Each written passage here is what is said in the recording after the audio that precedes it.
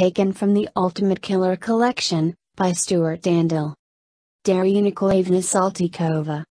Darya Saltykova was a Russian countess who was born on March the 11th, 1730. Over a significant period of years she turned from an elegant noblewoman, into a vicious serial killer. Her maiden name was Darya Ivanova and her family members were reasonably well connected with other noble families. When she was young, Darya was married to Gleb Saltykov. Unfortunately she was also widowed young, by the age of 26 in fact. Somewhat less unfortunately, she also became the wealthiest widow in Moscow. Due to her husband's death, Darya had inherited a beautiful estate near Moscow called Troitsku. The wealthy widow decided to live at the property with her two young sons, Theodore and Nicholas. They also had an entourage of over 600 servants. During the time she was married, no one had noticed anything special about Darya Saltykova. She was neither too relaxed, nor too hasty.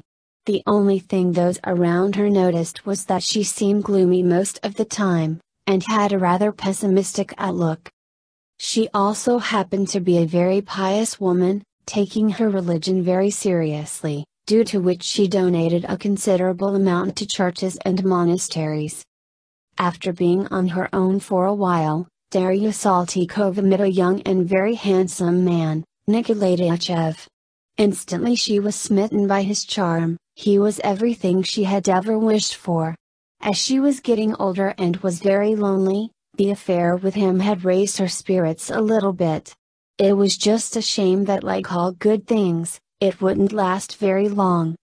She soon learned that Nikolay was also having a love affair with a young girl, and even worse, they were secretly married in a church.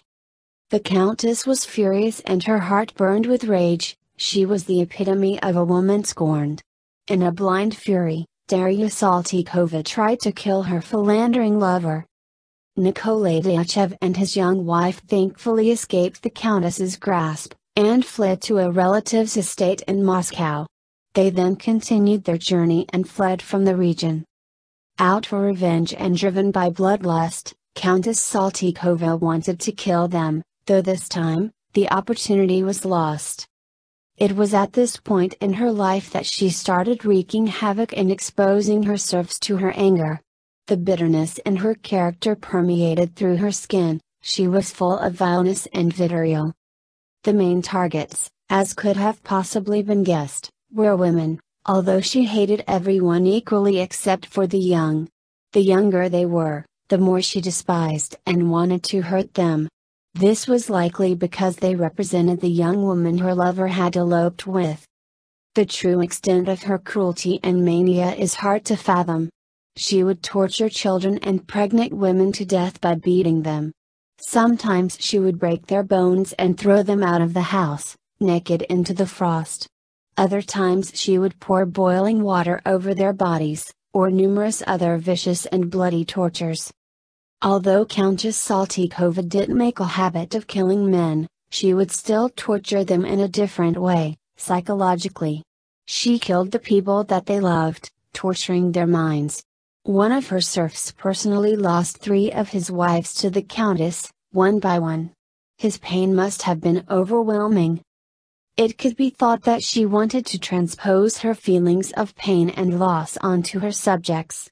Either way you look at it though, Darya Saltykova was evil incarnate. The Countess would also become furious for no apparent reason, always on the cusp of a murderous episode. Early on in her madness, she would throw logs at her servant girls for minor infractions. Then, as time went on, she would become even more volatile. Eventually her sadistic streak reached the point that she would beat, whip, and torture young girls and women to death. Darya Saltykova was a sadist in every sense of the word. She enjoyed physically abusing her servants until their demise. There was no reasoning or method, she tortured the people purely for pleasure. As with many crimes of the rich and powerful, early complaints to authorities about the deaths on the Saltykova estate were either ignored, or resulted in the punishment of the complainants. Countess Darya Saltykova was well connected in Moscow society and she knew powerful members of the royal court personally. All mentions of murder at her hand were hushed up and dealt with silently. In the summer of 1762, two peasant serfs, one of them being the man who had three of his wives beaten to death by Saltykova, fled from the estate to St. Petersburg.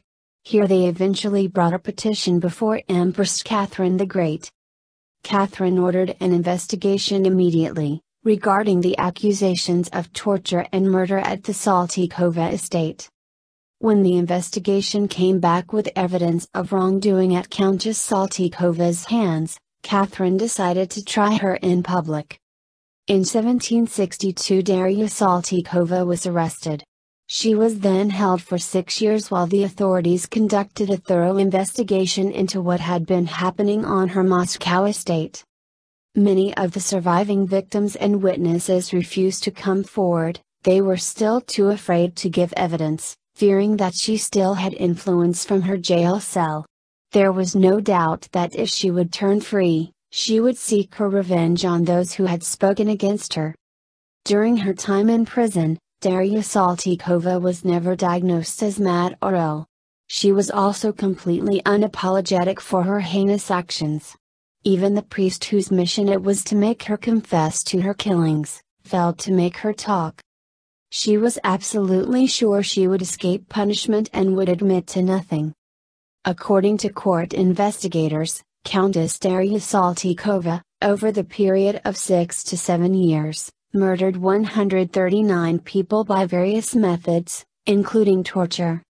Of these victims, the majority were young women, including girls of just 10 to 12 years old. She only took the lives of 3 men during her reign of terror. Darya Saltykova was eventually found guilty of having killed 38 female servants by beating and torturing them to death. On the 2nd of October 1768, a sentence of life imprisonment in the Ivanovsky cloister was handed down to Saltykova. This was to be preceded by a civil execution ceremony in Red Square, Moscow. At a public beating in the square, she was chained on a platform for an hour in front of the crowd.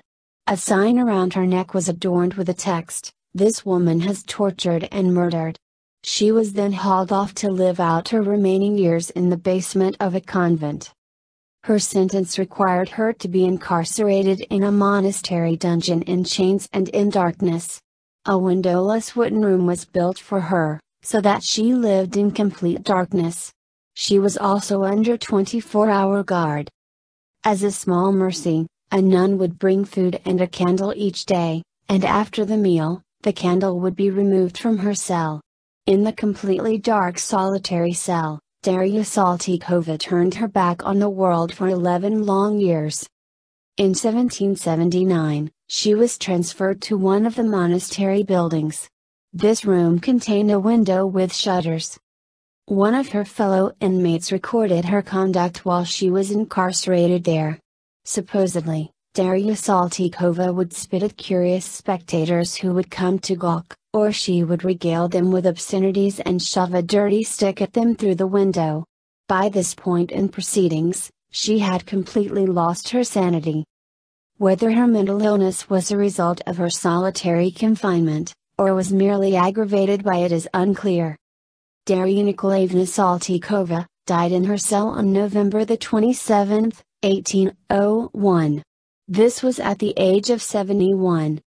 33 of those years were spent in isolated incarceration.